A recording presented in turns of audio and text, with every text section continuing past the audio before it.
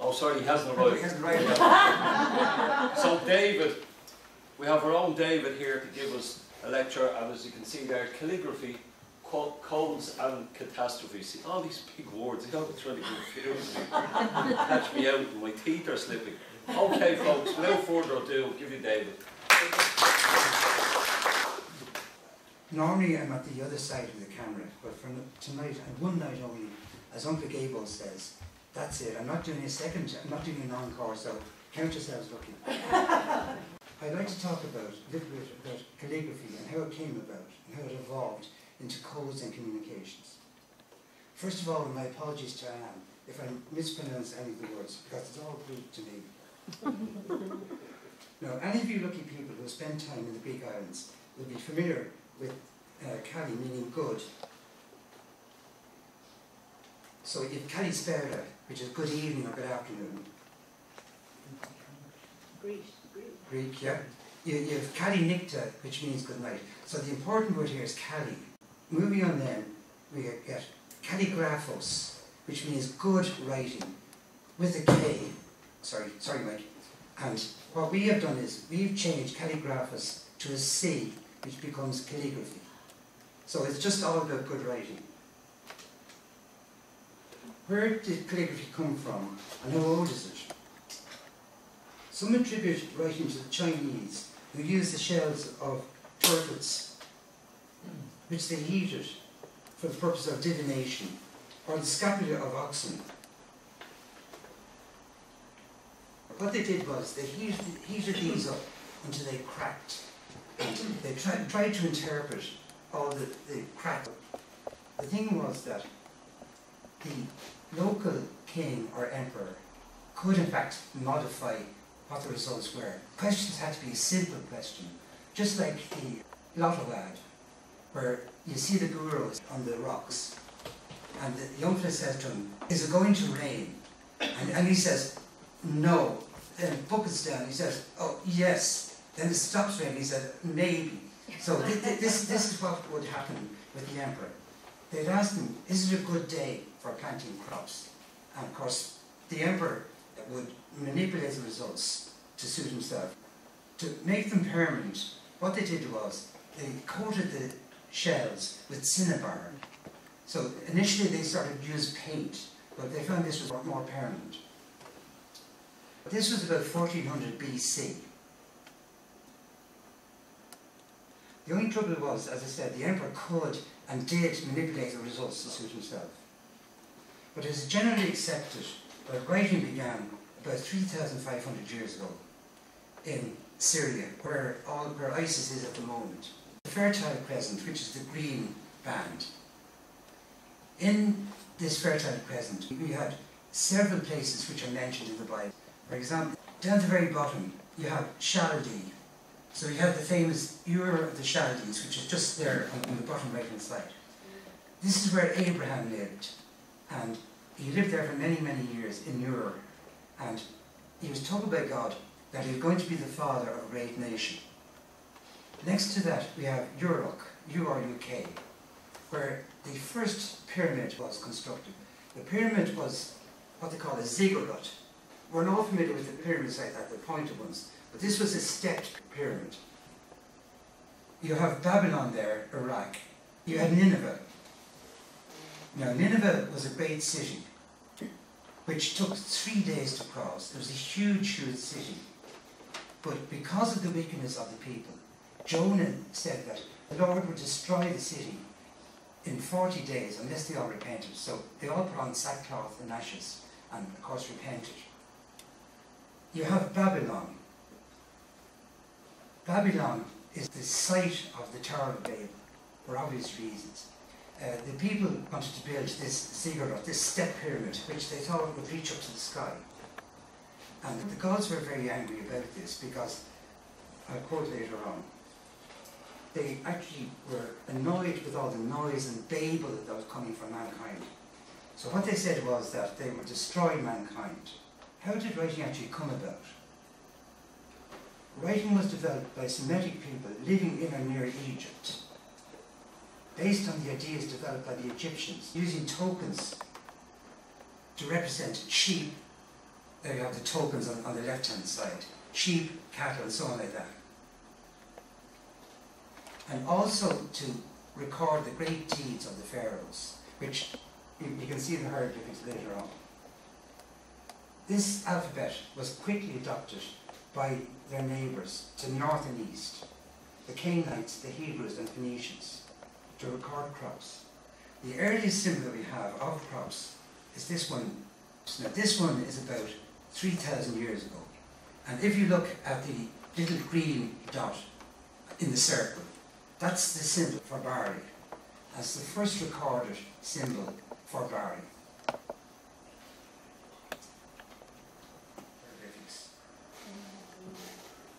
Again, that's an explanation of the hieroglyphics. The Phoenicians spread the alphabet to other people in the Near East. So there's the alphabet. It's based on, as you can see, the Greek there is on the right hand side, alpha, beta, gamma, delta, and so on like that. But prior to that, we had a cow's head. So that was aleph, which became twisted sideways and became A in Greek. Same tune. That was the symbol for Nox. Bet was like shape of a house. Again, over centuries and millennia, that became twisted left and right and upside down back to front. The other one is Gimel, which looks like a throwing stick or a boomerang, but in actual fact may have represented a camel. So the last one there is Tallaght, the door, which may have originally started off as looking like a fish and then gradually morphed into D for delta in the Greek. The next one then, Hey, is an astonished man. I'll come back to him later on, so just keep him in mind. This was actually spread to other peoples in the Near East, and to Asia Minor, as well as to the Arabs and Greeks and the Etruscans who lived in northern Italy, and as far west as present-day Spain. Ancient Iraqis had no writing paper. That didn't come until much later, when the Egyptians invented paper, pounding papyrus reeds together. But they had clay, lots and lots of clay, which they inscribed. Here's a clay tablet. It's very, very delicate, so if you pass it among yourself, it's supposed to be 1,500 years old. But if you'd like to have a quick look at it,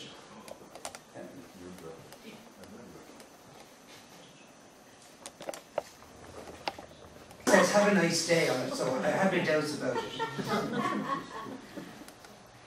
So you can imagine some scribe someday saying to the master, Your Highness, to speed up the word of recording your taxation and to make it more efficient at remembering who paid and who didn't pay.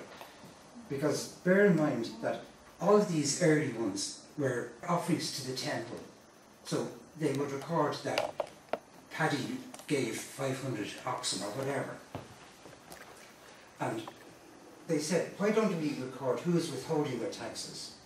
And we would record the information on a cylinder made of clay, which you're examining, using symbols like the shape of a cow's head, which is aleph, which the Greeks called alpha, to record that Ishtar gave 2 head of oxen, or Beth, to record that this is possibly a reed house, to record that Mustafa owned a small mud hut, or C. Gimel, which is the third one down, the Greek gamma, and to record that Simon owned 3 camels. So even in those days, they were recording for taxation purposes.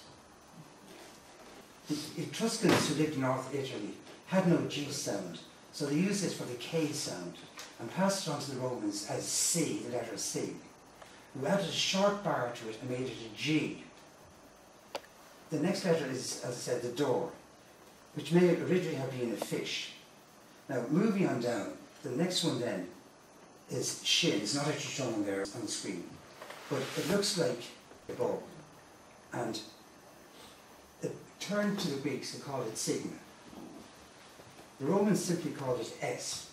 You take the first 4 letters of the alphabet, so you get aleph, bet, which morphed into alphabet. Egyptians also developed a system of counting over the centuries, morphed into what they call cuneiform writing. I'll explain about that later on. And that's the cuneiform you're looking at the moment on that cylinder. So there's the full alphabet, A, B, C, D.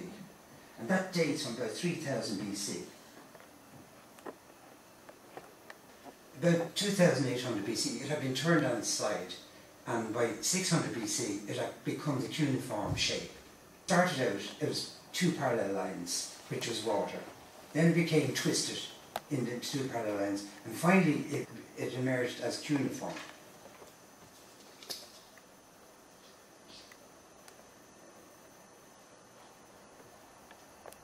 There you have it again. There's a comparison of the Arabic, Hebrew, Syriac and Greek.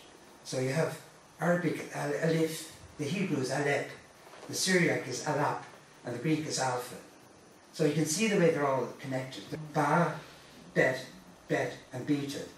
Gim, gimel, gamel, and gamma. There is a common ancestry in all the languages.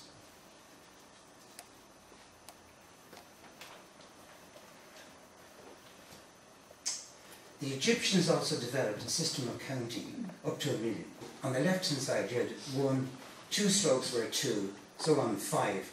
Then they had a coil of rope or a heel shape. In this case, it's a heel shape, which was 10, 20, 30, 40, 50.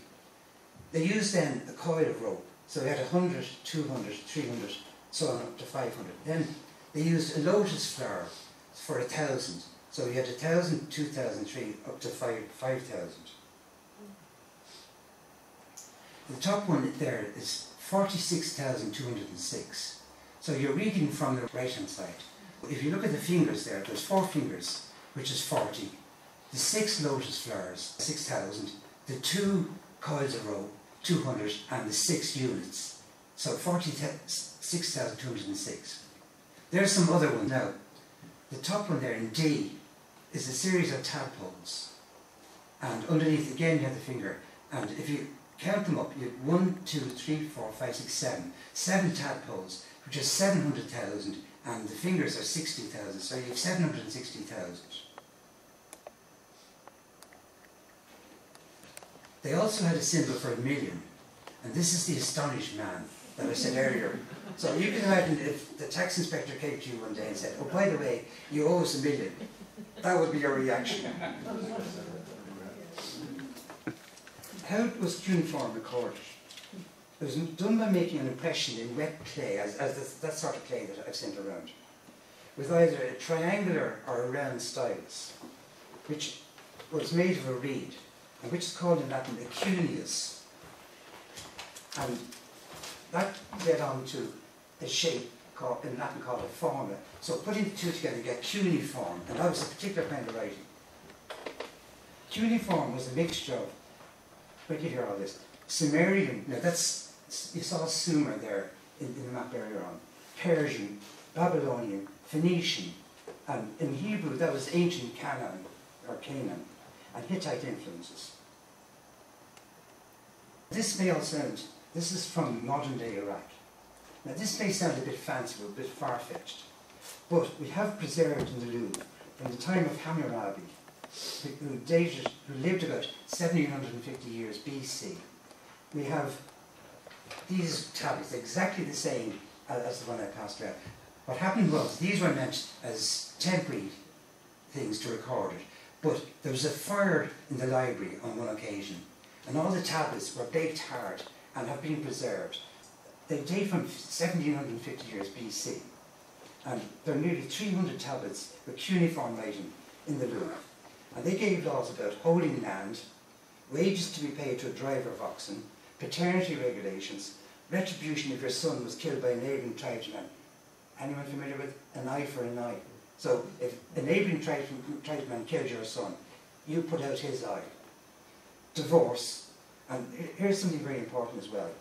How to fire or fine and remove judges if they made mistakes. Wouldn't that be lovely now, if you could do that nowadays? If a judge makes a mistake, and let's let it go to your office, suspended sentence, when you know you should have got 6 years, that you can have him removed. This was written in the Akkadian language. There's another example of it, the cuneiform. and dates from about 3000 BC. This was actually done by this guy. I love his beard, by the way, isn't it gorgeous? Hammurabi. And he was known as the lawgiver. Now, he lived about 1776 years BC, and he was a Babylonian guy. There's also extant in cuneiform the story hero of Gilgamesh, which was written about 3000 BC. And there's Hammurabi on the right-hand side, receiving the laws from the goddess of law, justice and order. And this tells the story of the hero Gilgamesh and deals with the story of the flood.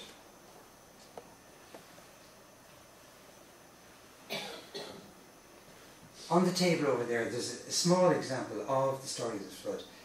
It's the only one in existence because I got this from the Assyrian News Agency, and half the places that are mentioned in it have been destroyed by ISIS now, so it's a rare piece of information. You can just have a look at that if you want to.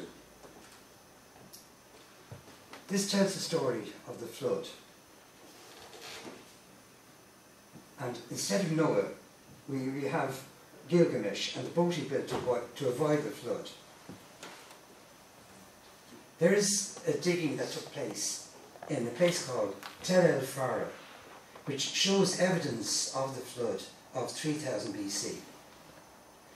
The flood was a universal story. It wasn't just Egypt or Iran, Iraq that happened. You have stories of the flood in Australia, in Canada, in Dyfed in Wales, and so on like that. It's a universal story. The only thing is that the one we're talking about is the great, great flood of Noah's time. So there's the story of the flood. And it's about a boat he built. I won't go into all that because it's quite long. In fact, it took me about 3 weeks to read through the whole thing. But anyway, he built a boat to avoid the flood, which was called because the gods had been offended with all the Babel. You remember the word Babel, the Tower of Babel, and because of the clamour of all the humans. And he measured it in cubits, and how it became wedged between two mountains. And the similarity between the Bible story and Gilgamesh is really astounding. There's, on the left, is the Babylonian story of Gilgamesh, and on the right is the story from the Bible of Genesis. First part: take the seed of all creatures aboard the ship, the Bible, and of every living thing, of all flesh you shall bring. I boarded the ship and closed the door. The Bible, come into the ark, the Lord shut him in. So you can see the comparison between the two. Now this is the actual quote from it, the Epic of Gilgamesh. In those days the world teemed, the people multiplied, and the world bellowed like a bull. And the great god Anu, Lord of the firmament, was aroused by the clamour. And the god said, the uproar of mankind is intolerable, and sleep is no longer possible because of the Babel, the noise. So the gods agreed to exterminate mankind, but the hero Gilgamesh was warned in a dream to tear down your house and build a boat. Let her beam equal her length. Let her decks be roofed like the vault that covers the abyss. Then take up to the boat the seed of all living creatures. And it goes on like that. It measured 120 cubits by 120 cubits. Now, a cubit is roughly 0.48 of a metre. So nearly half a metre. So imagine 120. Anyone good at maths now? 120 halves. Well done, well done. I'll see you at 8 parent. Now, the thing is, that's fine if you wanted people to read your laws or to read your proclamations or whatever. But what if you wanted your messages kept secret? You didn't want your enemies to read it. There's an early Greek historian called Herodotus, and he lived in 420 BC. Now, he was either the first historian or the greatest spoofer that ever lived. You have to make up your own mind. But what he did was, he described how they would send a message. And there's the king of the Persians well, Xerxes was attacking the Greeks, and he was building up an armada to invade. But there was a Greek exile living in a foreign land. Obviously, he still had some feelings for his own country, or his former country. So he sent a message to the Greeks to say, look, you're about to be attacked by Xerxes. And what they did was, they had a silver mines at a place called Laurium, where every Greek citizen was entitled to a share of the silver they produced. But what they did was, they diverted the money, the silver, from the individual citizens, and they put it towards building up a fleet. And they were able to build up a fleet, the Persians. Now, how did the message get through to the Greeks? At that stage, they were using a wax tablet. So the exile knew that if he sent it on the wax tablet, the first thing, when the messenger was intercepted, they said, ah, this is what they're planning. So he scraped off all the wax, wrote the message underneath on the slate, then covered it with wax again. The only trouble was that the messenger got through, but everyone was going and scratching their head saying, what the hell is this, a blank slate? So the Princess Gorgo was the daughter of Leonidas, and she realised that there could be a message underneath. This is according to Herodotus, whether it's true or not. So she scraped off the wax to reveal the message, which, as I say, allowed the Greeks time to divert money from their silver mines, and they constructed the ships and beat off the enemy at the Battle of Salamis. Now Herodotus also tells a lovely story of a slave who was sent to carry the message. Now the method he describes is that the slave had his hair shaved completely, and they wrote the message on his skull and let the hair grow. So you can imagine if it was an urgent message, forget it. So by the time his hair grew, the battle would be well and truly over. But that brings us to the First World War, the story from the First World War. Communications were very, very bad. And there was a general wanted to advance. So the message he sent was, send reinforcements, the general is going to advance. This is word of mouth. Send reinforcements, the general is going to advance. However, what came out at the far end was that, send reinforcements, the general is going to advance.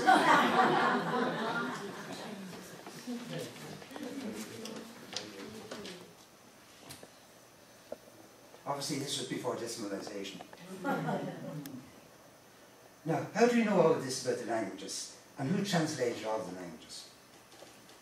We have to jump forward from the hieroglyphics to the 19th century, when Napoleon invaded Egypt.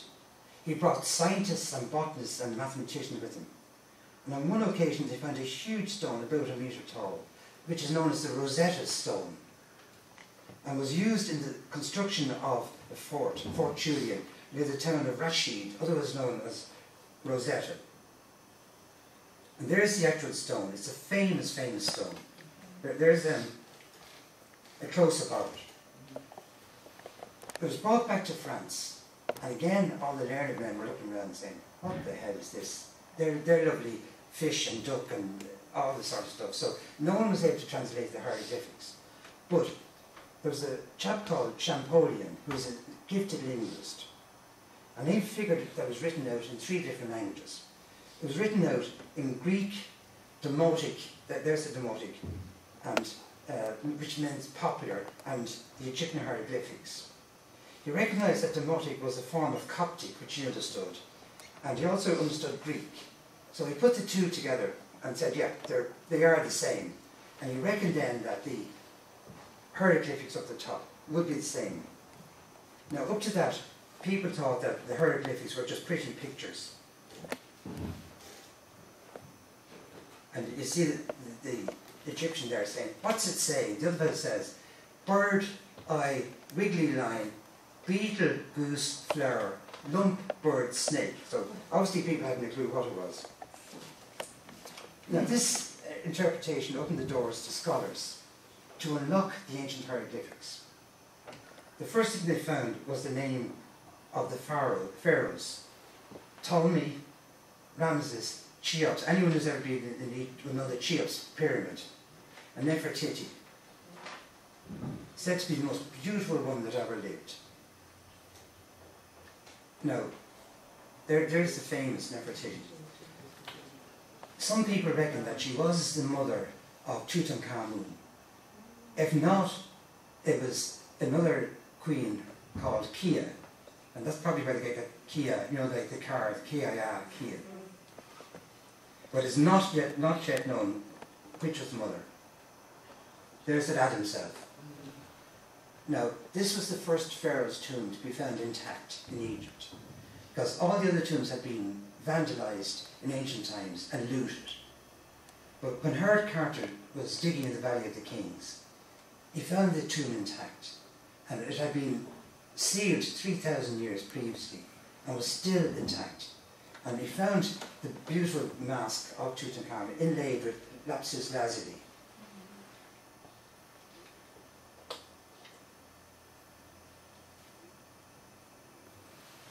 And there's the cartouche of Tutankhamun. The cartouche was a sacred rope that was around to protect the name of the pharaoh. So if you look at the one on the right hand side, the top one there is the name of the god, Amun, which is written first but pronounced last. There's a little bird there, and there's 2 loaves of bread. So the loaf of bread on the outside is T, the bird stands for U, T. So it's T-U-T. To the right of that is the Ankh. You're familiar with the Ankh. You've all seen the Ankh from time to time. That's the sign of life. So in other words, it's Tut Ankh Amun, and the god's name at the top. That was his birth name, if you like. Then he had several other names. I'm not going to go into them here, but his coronation name was, the bottom one there represents gold, or a body, and gold was the most precious thing, and body was. So he's Lord of the many, see the 3 bars, the many forms of Re or Ra. Ra was the sun god, and they had this belief that every morning the scarlet beetle rolled the sun across for the day, and then in the evening rolled it back again. So this was his. So it's Lord of the many forms of Re or Ra. It's sometimes called Ra, the sun. Where did the word cartouche come from? The French soldiers used a paper bullet with the ends crimped, and the gunpowder was inside it. So in order to fire it, you had to tear off the top, pour it into your musket, ram it home, and then fire it. And this gave rise to the expression in America of biting the bullet. Because when you bit it, more than likely you'd swallow half the gunpowder, and you end up probably nearly half choking yourself. So if you're biting the bullet, you're doing something very, very difficult or very unpleasant.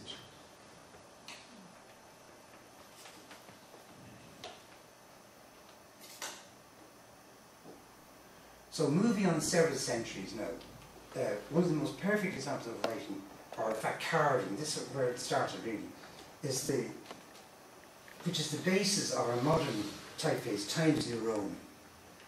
And if you look at the top, it says, Senatus Populusque Romanus.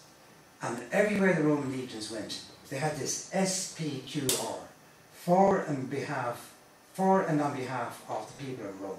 SPQR. If you look down the 3rd line, it says Trajan. So Trajan had this, he was the emperor, he had it set up when he defeated the Dacians, or the Bulgarians. And that's there in Rome since 113 AD. All our modern letters come from this Times New Roman, as it's called. Writing continued to develop in the 3rd century initially. And after a period of peace and prosperity in the Roman Empire, Rome suddenly found itself under attack from the Goths and the Visigoths, who not only attacked Rome, but they attacked each other. And the Romans sent out several legions to beat them off, but they were actually soundly beaten at the Battle of Allia, where the Romans under Quintus Sulpicius were soundly defeated, and Rome was sacked and burnt to the ground, and all Roman records were destroyed. So all these attacks mainly lasted from the 3rd century to the 4th century. And the earliest surviving manuscripts are from around the period 400 AD to 600 AD.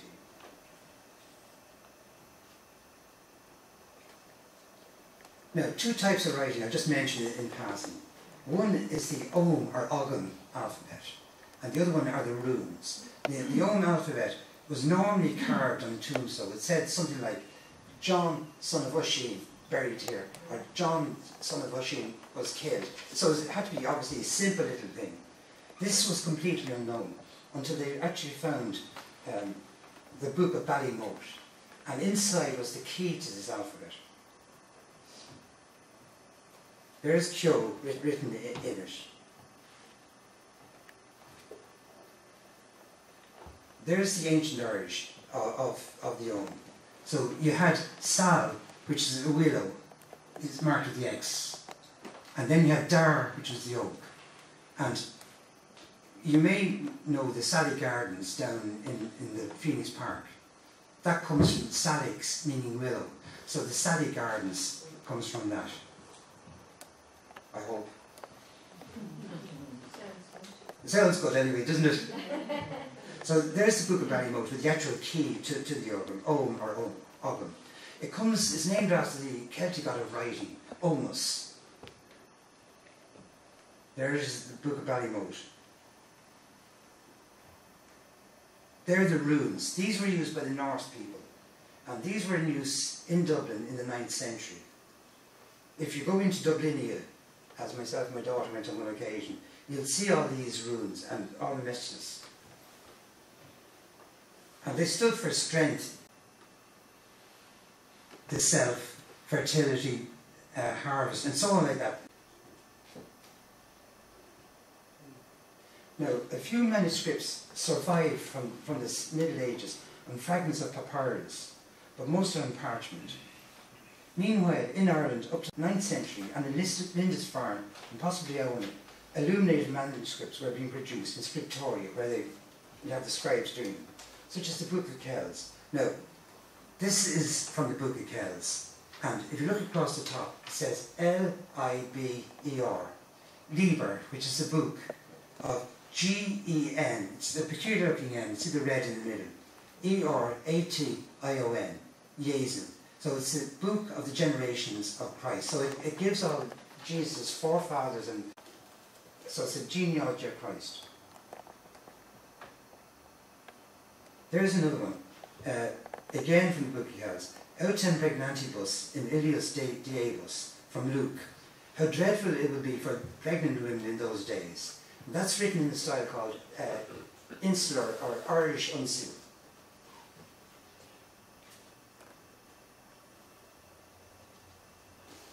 That's another one, another page. Qui autem generatio sic erat.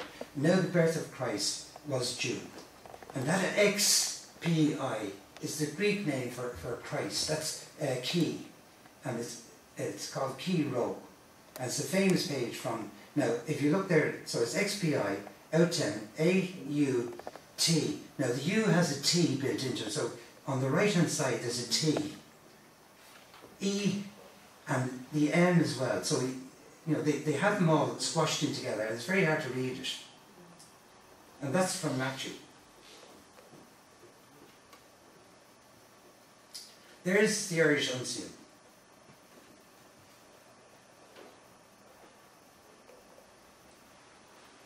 Now that's the Irish Uncial in use. And that was the book I wrote by hand 25 years ago.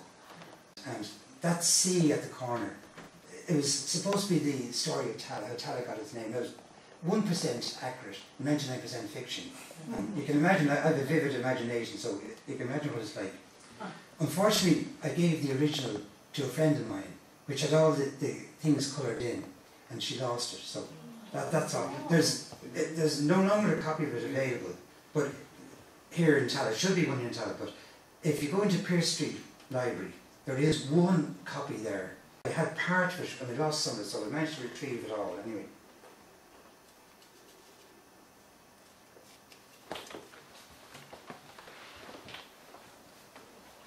Go back to that page and read it first. Go on, go on.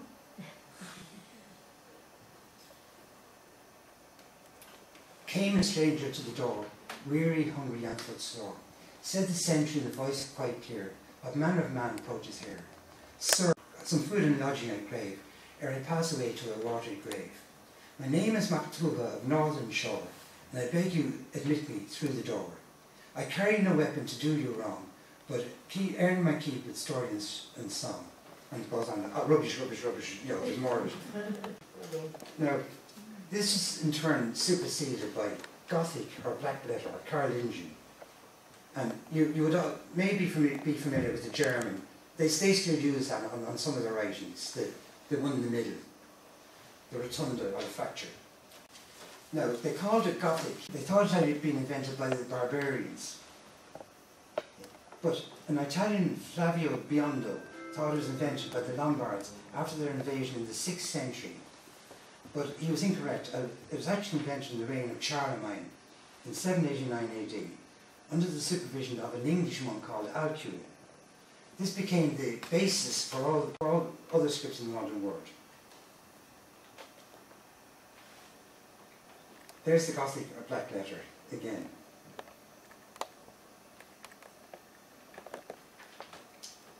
In the 14th century, the development called Chancery emerged in the reign of Henry V. And this was actually used in the Chancery, the Lateran Chancery in Rome. This in turn was replaced in the 15th century by italic. And you would all be familiar with italic.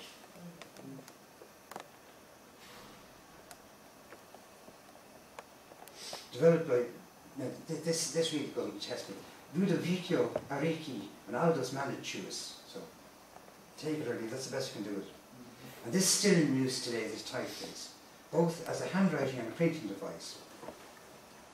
There's the flourished italic, which is, you know, it was too easy to do the basic letters, so they started adding tails and curlicues and everything to it. That's a normal italic. This led to the development in the Arab world of calligraphy. Under Muslim law, you can't actually represent a human form.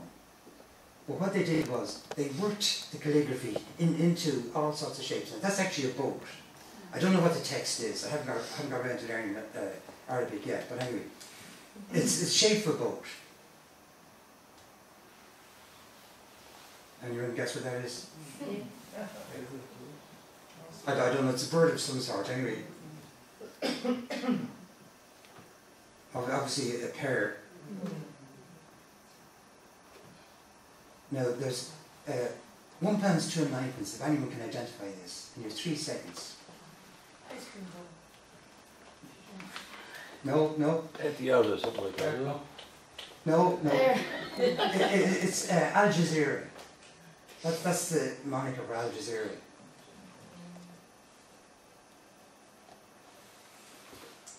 This is a poem, Desiderata, and there's one for everyone in the audience.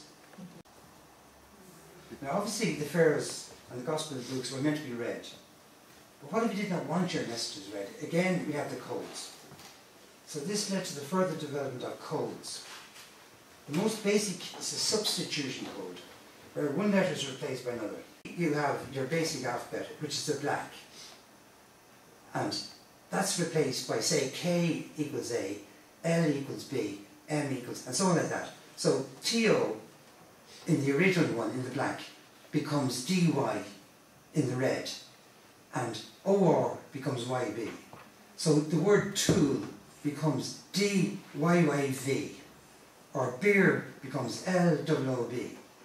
Now, for a cryptoanalyst, that's a godsend when the letter repeats itself. They know it's the same thing, so it's very easy to actually figure out a code. And this sort of code can be broken literally in about 2 minutes, because there's common words like and then, and if, and by. So once you get those, you know, it's very easy to break. Now, there was an Arab in the 9th century called Al-Kindle, and he figured out how to break codes. There is a sample of 40,000 words, and of those, the letter E was 21,900, the letter T was 16,587, letter A 14,000, and so on like that. So, by working at the distribution, you could figure out what the code was.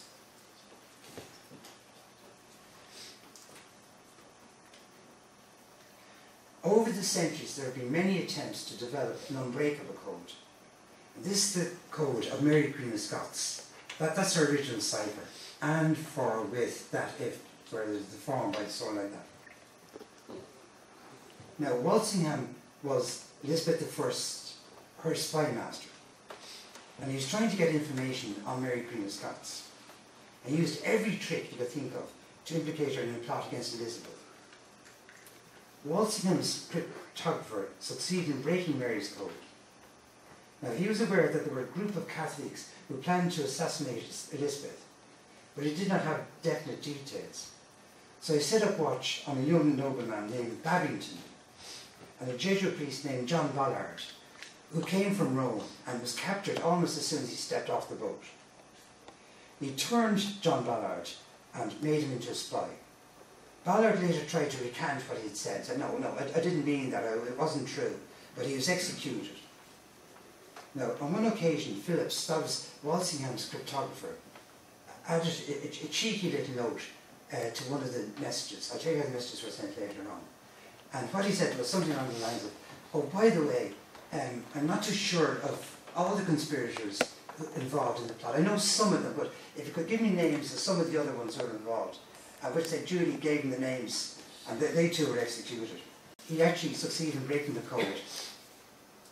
He got Mary to commit herself. Now, what she did was, as she was a royal personage, she was entitled to a barrel of wine a day. So she got the barrel of wine, all innocent enough, and drank the wine, but in the bung of the barrel there was a message. So she could get the message from her supporters, and then she changed the message around, stick the bung, and send back the empty barrel. But the trouble was that he could read them all, every single message she sent. She never committed herself until the 7th of July, 1586, when she responded in code on the 17th of July to Babington's message. And she ordered her followers to assassinate Queen Elizabeth if that was necessary for her release. And when Walsingham saw this, he drew a sketch of a noose on the, as much as say, gotcha. Now, Mary refused to accept that she was guilty of treason, but her secretaries, Naw and Curl, under torture, revealed that it was mainly truthful. Many experts reckon that the letter was a forgery and was done by her maid, Mary Seaton, who would be familiar with her writing and could easily forge a signature. You may have heard of the song, The Four Marys. Last night the Queen had four Marys. Tonight there be but three. There was Mary Seaton, Mary Beaton, Mary Carmichael, and me, the Mary Queen of Scots. Moving forward several hundred years, we had serious attempts at creating a code. The first successful one was Morse's code. That started in 1832 and was in use for over 150 years until it was replaced by, now we'll hear the name, the alternative name for Morse code, Global Maritime Distress Safety System Satellite Technology. In 1989, they replaced it. It's said that the idea came to Morse, a voyage to Ireland. And there's how he actually constructed the letters. So A is dot dash, B is dash dot dot dot, C is dash dot dash dot, E is dot, and so on like that all the way through. So it's all based on the shape of the letters. Now, a dot is a single beat. A dash is 3 seconds longer. The first message that Samuel Morse sent was, what God had wrought. Another way of sending a code was by means of an innocuous letter. Now, I was trying to prepare this letter, and it's using lemon juice. You can also use various other minerals right on the shell of an egg. Now, I wrote out the message, and the message was that, thank you for a lovely birthday present. It was a nice surprise. Talk to you soon. And I wrote the secret message underneath it. The trouble was, when I heated it with a candle, I nearly set the house on fire. Now, this is an example of Morse code. And in the example, the thumb is swiping to the right. That's a dot. And when it swipes to the left, it's a dash. Now, the letter A is dot dash. And repeats it. Dot dash. Letter B, dash dot dot dot.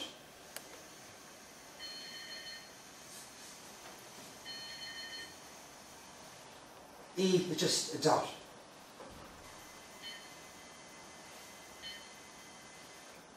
M is dash dash.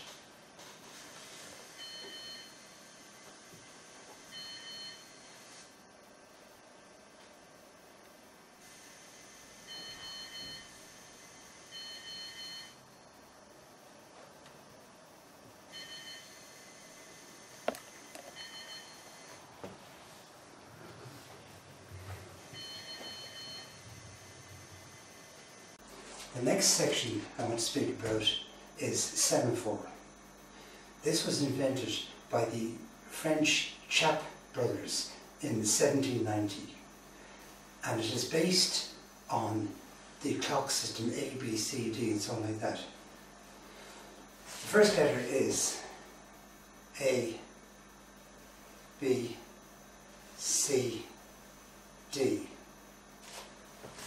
E, F, G, H, hello, H, E, L, F, O. Now this was a machine called the difference engine, which was invented by Charles Babbage, and he milked the British government for all that he was worth. Every time he got it half working, and then he'd go to the British government again and say, oh, by the way, I had a few problems, can you give me another 50,000?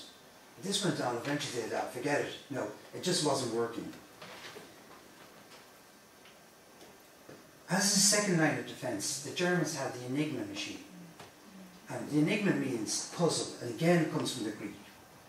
You folks who can type, if you look across the first line, it's QWERTZUIO. And then the bottom line is PYXC. The way the Enigma machine worked was that the earlier ones had only 3 rotors. So if you pressed the letter H, for example, it came out as K. If you pressed H again, it came out as L. So it never repeated itself. And the whole idea was that every day the operator would set the rotors, he'd be given the preset instructions. So rotor number 1 would be for today. Tomorrow rotor number 2. Now there's the original one, the possible combinations. For day 1 you could have rotor number 1 was a prime rotor, rotor number 2 is the next one, rotor number 3, next one. Next day you could have rotor number 3 as the main one, rotor number 1. And that the 9 is letter O. Moving on to the green section. Letter F becomes 3. 9 again is O, and 10 is R, so on like that. There is an example of what's known as the famous Zimmermann telegram, which was sent by the Germans in 1917 to the Mexican embassy. And what they said was, listen lads, if you join in with us, we'll see that you get independence. But it was intercepted by the Allies, and they were able to break the code. Again, there's the Enigma. The trouble was that they made it more difficult by adding extra wheels. So initially, right, they had the 3 wheels, then they made 4, then they made 5. And the British had 2 Polish workers who'd been actually forced under construction to make this Enigma machine. So they escaped to England and they brought a copy of it, or they were able to manufacture a copy of it. And all through the war, from 1943 onwards, every single message that the Germans sent, they were able to read. Now, Montgomery had access to this, but he didn't know what the source was. All he knew was that Rommel will be at Wadi Haifa on Tuesday the 5th. He was never told how they arrived at that. So, fair enough, Rommel was at Wadi Haifa, El Alamein, and Montgomery beat him and defeated him. Then Rommel retreated. Of course, that affect this. He chased after him, and he was nearly wiped out because he'd gone past the ultra code. You know, he hadn't got the information. So he was actually reprimanded over it and nearly lost his command as a result of it. The first break they had was an operative was sending a text. Now, he set the wheels according to the correct order for the day. First thing he sent was Spruch number 2 is the next one, rotor number 3, next one. Next day you could have rotor number 3 as the main one, rotor number 1, and so on. They were the only possible combinations. In Bletchley Park, they worked it out, and they worked it out manually using the Al Kindle's logic that I showed you earlier. The Germans thought this was 100% secure, totally unbreakable. It had a fatal flaw though. It was based on a hand-coding system which dated back to the First World War, and which the Allies were very familiar with, and had even been explained in a book in 1931. There were several systems called the Vinighieri system, which dated back to Napoleonic times. or the Playfair system. Again, I'm not going to go up, there's so many codes there. The keyword here is Ireland. So the keyword here is Ireland.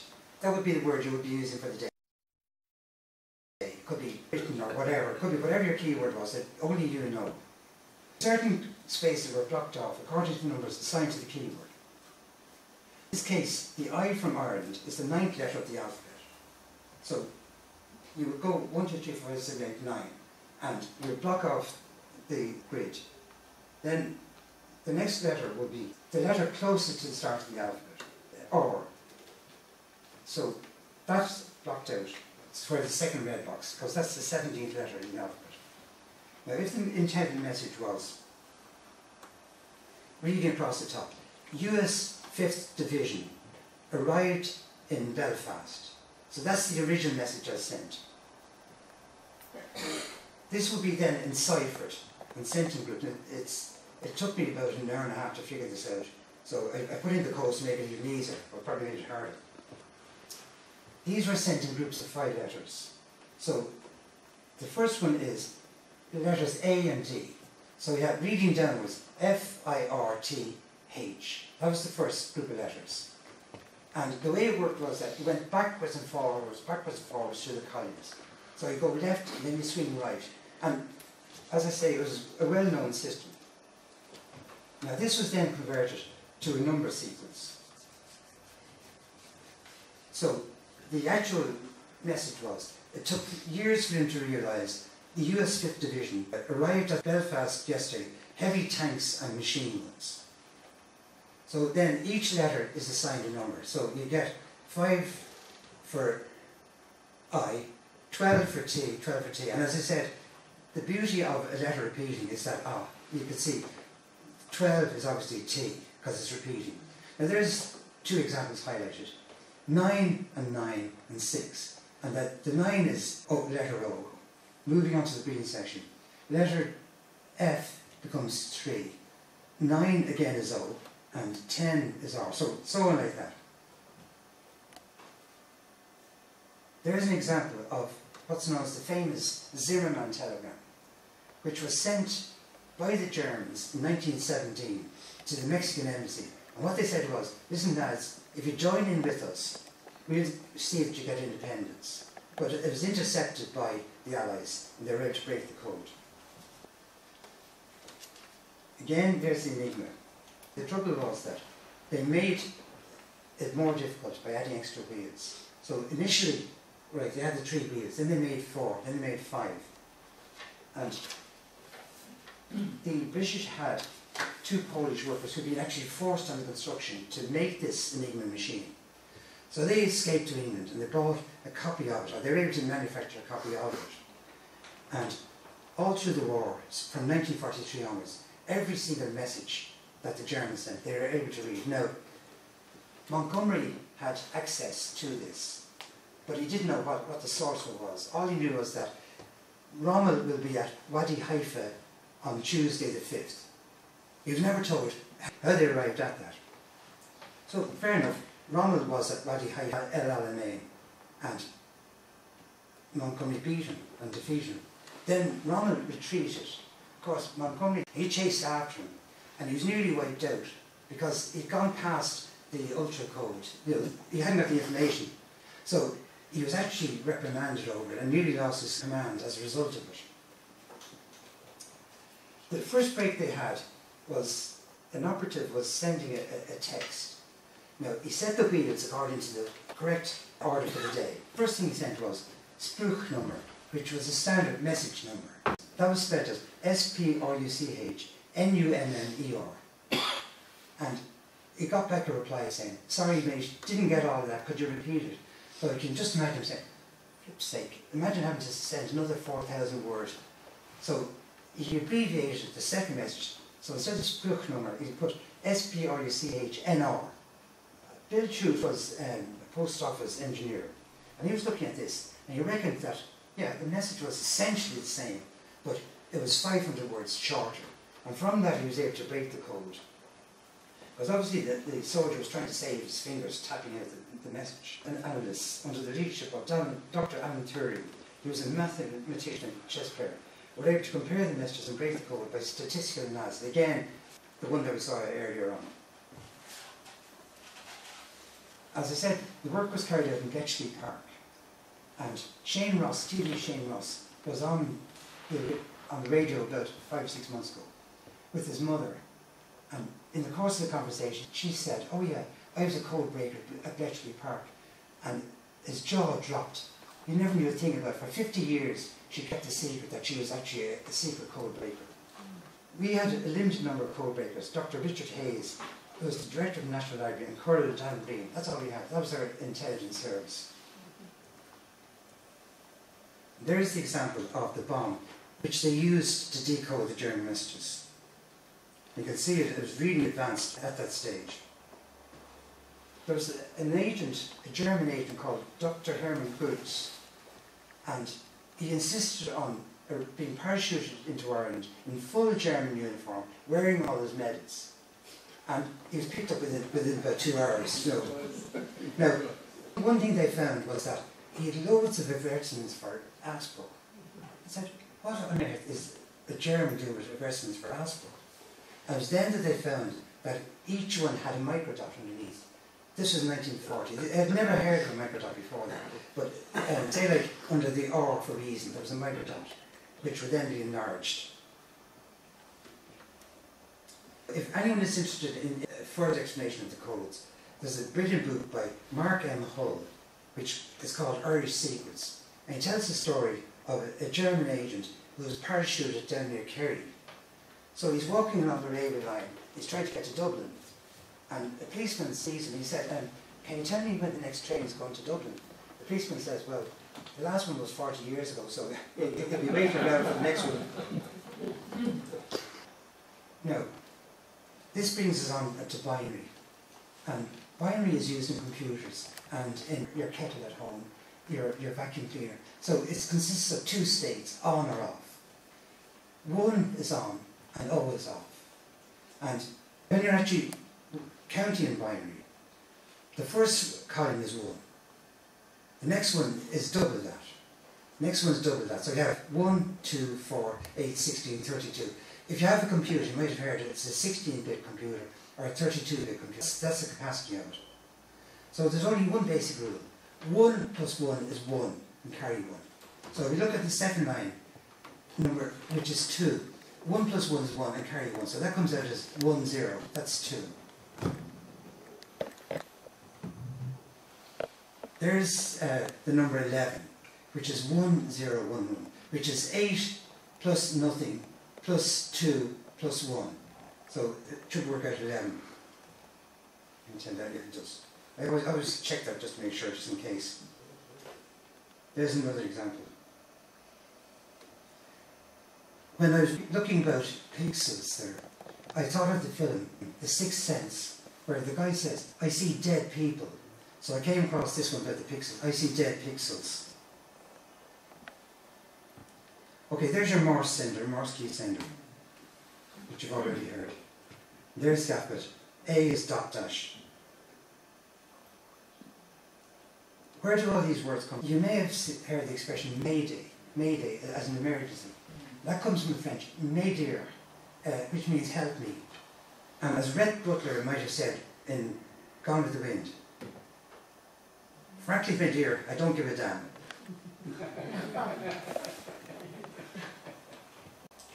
The last section is catastrophes.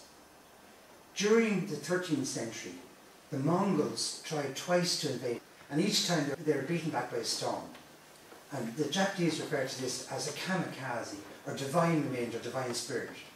And during the Second World War, when the ships were being attacked, the pilots on board who were of Japanese descent called them kamikaze pilots, and it meant the divine wind.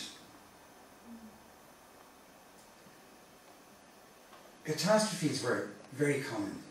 There's one, the Sussex, in the 16th century, went down with only 2 survivors because they had no way of communicating. You're all familiar with the Spanish Armada, where even the guys who made it ashore, the Spaniards who made it ashore, apparently were killed by the Irish. So they're coming over to help the Irish, and the Irish said, "Flip this," and they killed them. That's the standard CQD, SOS, MGY. Now, CQD means distress. CQ sounds like seek you. I'm looking for you, seek you. And that was developed in 1906 at a conference. Now, SOS was also developed in 1906. And the thing was, there were several proposals. One was SOS, which the Germans had suggested, SOS. You could also have JBY and so on. Any 3 letters would have done. So CQD was emergency distress. So CQ is just, nobody hears it, but it's... That's a word's rune from an early 20th century. To conclude, I want you to imagine that you are on a liner in the Atlantic. It's a cold night, but clear. The moon is shining. You hear something scraping along the side and you fall over. Now you look around embarrassed in case people think that you've had a few too many at the captain's table earlier on. So you pull yourself together and get up, and you decide to go down to your cabin for a little rest. As you're going down to your cabin, you hear the newfangled Morse code being sent. You recognize it as Morse code because your friend Robert Baden-Powell, the founder of the Scouts, had taught it to you a few months earlier. You decide that there is something wrong when you're the CQD SOS. So you decide to head up on deck and not go back down to your cabin. It is just as well that you did, for the date is the 15th of April. The year is 1912. Because of your actions in going up on deck, you will be one of the survivors from the Titanic.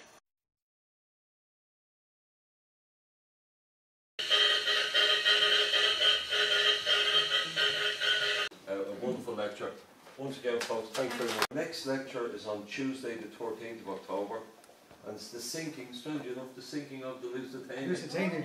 Yeah, that's by our great friend Cormac. So a good one there, Tuesday, the 13th of October, the sinking of the Lusitania by Cormac. In the meantime, thanks very much. Thanks very much for that. A wonderful lecture.